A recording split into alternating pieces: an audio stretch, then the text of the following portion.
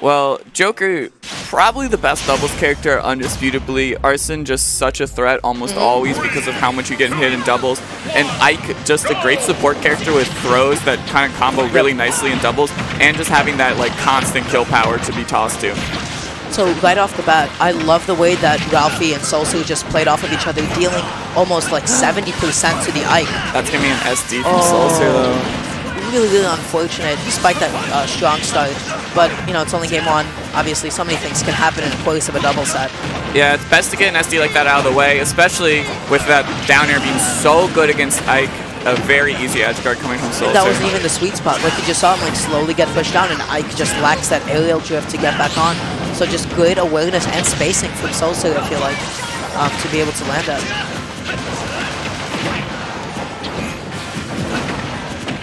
You know, Ralphie's just done a great job. I haven't seen him get hit in a hot minute. He's constantly just reading the landing options from Joker. I saw him back air a down gun earlier, and really just passing him to SoulSur for SoulSur to do SoulSur things. Really good rising forward to get back onto stage. I like the aggressive options, but I want to see maybe Kurusu and Mashu adapt to them a little bit more. And right now, getting hit with the up B, really, really smart not to drift in. Of course, if you get hit with the up B close to ledge and you DI in, you are going to succumb. Ooh. The backer. So good. Oh! That actually going to get 2 kills. Great dash attack coming out from Ike. Yeah, no, that was really, really smart. It was able to like clean up and bring it. Wow, this is an almost even set, yeah. Especially with Arsene, can quickly get some percent racked up. And just like that, Ralphie at 50. And that was what I was so afraid of. Ralphie wanted to wait for the up B a little bit, but unfortunately, he had the right idea, but the execution was a little bit suboptimal. Really smart air dodge back onto ledge, coming from the Ike. Ooh, they tried to do a combo right there with Charizard's down throw. It holds them in place for a long time. And he almost got the... What was that, a grab into down air? Yeah, forward throw into down air from Charizard. Ooh. Not what I like to see from SoulSur. His Charizard is prone to go for those raw flare blitzes. And right now, you're gonna be... I'm not entirely sure which of these is this Kurusu or Mashu, but in a 1v1 scenario with... He took the jump with the neutral B, and that's going to be the game. Some extremely unfortunate stocks right there. SD from SoulSur to start off the game, and then Ralphie getting clipped at 50 with the Ike up B, and then his jump being clipped at 20 with Joker guns. They lost so many of their stocks just a lot earlier than I feel like, you know, they should have. And, you know, it's game one. It's game one. First game of the day. First game of the day. Everybody's getting a little adjusted. But I just feel like even like despite the fact that they lost game one, SoulSur and Ralphie did an amazing job of like playing off of each other's like throws. Like you just saw them like ready, like to follow. They put themselves in fantastic positions to be able to follow up on the dash attacks, to be able to follow up on the forwarders and the grabs. And they got so much mileage off of it, like you saw in the first 10 seconds of the game. They racked up 80% on Ike. Mwah. Mwah. Beautiful stuff. You know what? That's a chef kiss. Mwah. Mwah. Mwah. Yeah, I think Ralphie and SoulSur, they know they're amazing players. They know they can win this. They know it was just a really unfortunate game. I think they're just going to shake this off and go straight into game 2. And for game 2, you're actually going to see the switch into Robin and Ganondorf. That's a really... This was... If you told me they were going to switch to Robin and Ganondorf, I'd call you crazy. I'd call you insane. But look where we are right now. And I'm not entirely a fan of like Altu's maneuvering there. Like you saw him like do a full double jump and a couple of B reverses and then shoot a side B, the arc fire in the wrong direction. And I feel like he was just like maybe just trying to move for the sake of moving, more so than he was actively looking for something. That's definitely a problem among maybe not super high level players, is when they first learn how to shmove, it gets to their head, you know? You do a couple B reverses, you're feeling good about yourself. But Ralphie actually going to lose the first stock, and a roll read to bring it right back. And wow, again, it's still... I'm so sorry, I don't know who is who, but again, it's still able to make it back. A fantastic recovery attempt. I love those up airs, just because like he was maybe like trying to catch a dash in or a fall off stage. The soft up air comboing into the F smash. Wow, this is really, really... I mean, I'm just... That's such a fantastic Arc Thunder to get back on. Ralphie is just forced to sit and shield. Maybe he could have jumped off and reflected it, but his timing would have had to be impeccable. F-smashing. And this is still even. You know, after game 1, I thought this game was going to be a lot more in Ralphie and SoulSur's favor, assuming they just shake it off. But they're holding their own with 2 entirely new characters. And like you just see, like Judy, SoulSur is getting a little bit impatient with his defensive options, air dodging all the way up, and you know, like Ganon able just to like mash out an up air to deal a lot of damage to SoulSur that way. Yeah, Ganon's such a threat in doubles, but an SD is going to happen. But Ralphie dying too is slightly in Red Team's favor. But not all that much considering that, you know, they have a Ganon that's active. Like at any given moment, like either one of them could die. That was an interesting air dodge coming from SoulSur, not entirely sure about the intention behind it. And now finally they've secured themselves a considerable stock lead, trying to get the forward air onto SoulSur, but unfortunately extending the hitbox inadvertently.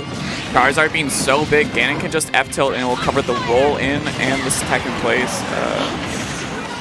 Not sure what killed him, to be quite honest. There were so many different interactions just taking place simultaneously. SoulSur getting the up air strings. This is a pretty heavy lead, but I could see Ganon F-smashing Ralphie at the ledge right now, and it all of a sudden turned into a 2v1. And Ralphie getting the lead on the tech chase, but unfortunately releasing down smash a little bit too early. Ralphie almost dying right there. Oh, good tech.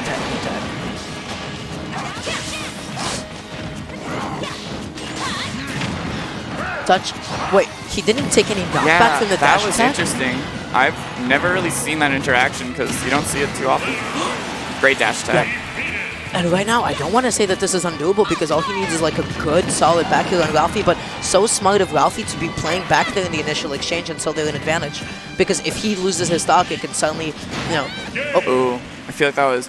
He might have been dead anyway, but that seemed like poor DI. Probably not ready for it. Yeah, he DI definitely like down and away. He was probably trying to DI a back throw to avoid a team combo and just ended up dying. But not really much he could do right there. He was pretty screwed over as long as Ralphie was on top of things. But I want to say, like, I feel like Mashu Kurusu are doing a fantastic job. They're just like securing like a lot of really early kills. And yeah, sure, they've been like a couple of SDs, but you know, you got to make the most out of it. We take those. Yeah, and there was actually if the Ganon did not SD at 50, that could have been a very different game and potentially a pretty big upset to start off Xenosaga. Especially, like, if you think about Ganon, you think of him, okay, he's a stock tank. He's going to be dying to, like, Wolf and Pokemon Trainer, 130, 140, right? 50% is, like, you know, like, he had so much more left in him and, like, so much. Who knows where the game, like, exactly as you said. But going into Game 3, I feel like, yeah, definitely the awareness and making sure you're not going to SD. Like, I mean, that's a given in any sort of set. But I feel like SoulSur has to watch out for his defensive options a little bit. I feel like he was like nervously air dodging quite a bit, and then as a result, the Ganon was able to get some significant punishes that way. Yeah, for sure. And right now they're going Ganon Joker. I kind of see this as the best of both worlds. Yep. The Ganon was putting in so much more work than the Ike, I feel like, and the Joker was able to clutch out Ralphie in that 1v1 at the end. So. And I feel like it was so smart for like to start off the game by throwing out those side Bs because you know they do so much. How much is the accumulated damage? I believe 13. 13% just from one non-committal and difficult to contest special. So, yeah, it's so good to just keep racking damage on, especially in dubs. And great awareness from the Joker to be able to jump above Ganon when he was using his down B. Ralphie trying to take the stock a little bit early with the back air, but Joker drifting in. Ooh, that up air going to close it out. This is a huge lead to start off with. A lot of momentum in their favor. And right now, like big drop. I feel like it's just so easy to fall into this habit of charging smashes and like doubles, especially when it was difficult to contest as like Ganon's. But I feel like more often than not, you're going to be losing a lot of advantage for it. And he got pineappled under Town and City. Very, very unfortunate again. So many SDs this set.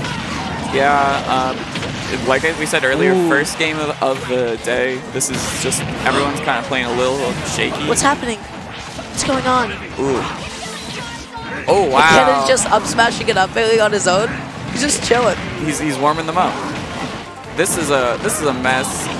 but I believe Green Team is down by a hefty margin. They still haven't taken Ralphie's first stock, and I feel like that's what Wolf does so well, especially when you have hitboxes that are so difficult to contest. Like you're gonna be holding on for the stock for so long, but not anymore, considering that Joker is able to get the back air. Yeah, Ralphie seems to be playing with some anger this set, just being really aggressive. You know, we're not really seeing him like camp with lasers, but he's just constantly reading their options and getting. My these son back said airs he and had airs. enough. Yeah, for sure. And this is looking clipped in half. Yeah, this is going to be a mountain for the Joker to climb. I'm not entirely sure what he can do here, but... I'll give you $20 billion if he makes this comeback. Word? Yeah, word. Word. That's how confident I am. Shake. But I know he's doing like a great job of holding his own. I love that grab mix-up. You didn't see him going for grabs all game. A great jump out. Smart use of his resources, just knowing, okay, I have to get out of there in time. Yeah, Ralphie sitting back playing patient. They're just trying to cover all bases. Going to get hit with the down smash regardless. And that Joker said, I got you. I won't put you in crippling debt for the rest of your life. I'm going to DI that forward throw straight into the blast zone. And I will be back really, really soon, guys. I have to go and play my double set. So I will be back in a minute, but I believe actually,